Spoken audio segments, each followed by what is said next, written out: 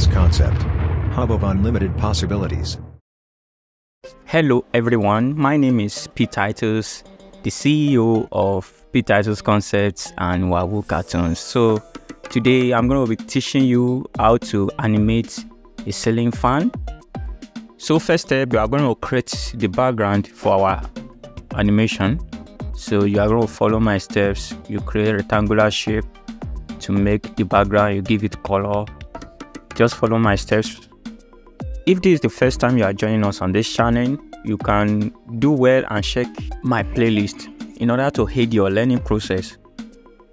Also, if you don't have the idea of the software, the app that we are using right now, the name of the app is Vector Motion, an Android app available on Android Play Store. So you can download and start practicing. I have a WhatsApp group where I'm training people how to draw, animate, give synchronization, etc. So if you want to join, there's a link in the description of this video. You can click the link and join us on WhatsApp. Okay, assuming we have our background ready, the next thing that we're going to do, you will go to google.com, then you search for ceiling fan 2D on google.com.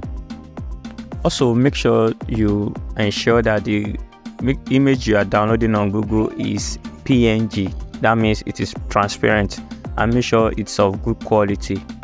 Click the plus sign and import the image that you downloaded earlier on Google. Click this video icon. Change the time unit to seconds and turn on auto animate. Immediately the timeline will appear. So on the timeline, you'll be increasing the time and you will be rotating the fan by clicking on this, and immediately keyframe will be appearing on each time, just like the video. As you can see, anytime I rotate this image, the area will appear in yellow color on the keyframe. You continue like that till you reach 4 seconds like that. So previewing the animation, you can see is already moving in a circular manner.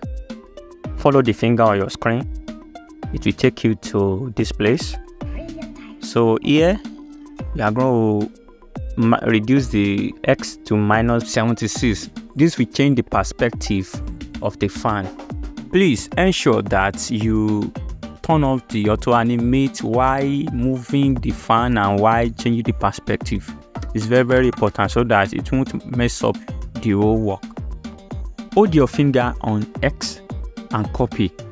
So on each keyframe, you paste on the X so that the perspective effect will appear on all the keyframes.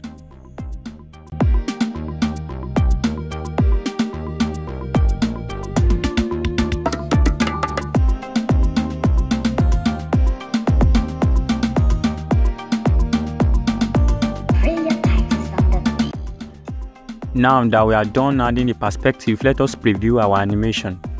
So as you can see, it's already moving, but it's not yet looking realistic because there's no down rod and other component of the fan. So to do that, draw rectangular shape, then convert to part.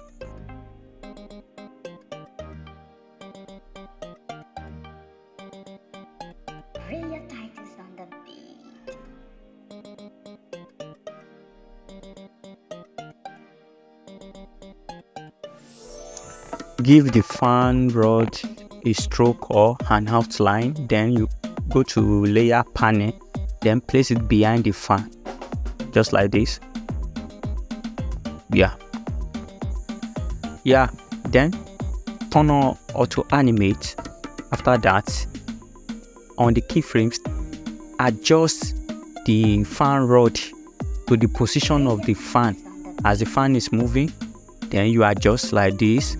On the another keyframe, you go to another keyframe, you adjust the fan rod position and ensure that it is aligning with the fan so that the animation will become smooth and realistic. So like that until you are done.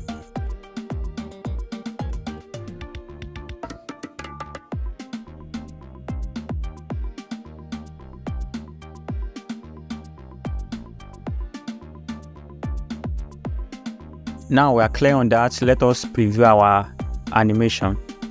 So you can see it's moving in the same pattern. It's lovely, right? Make sure you like this video, comment and share. Thank you very much.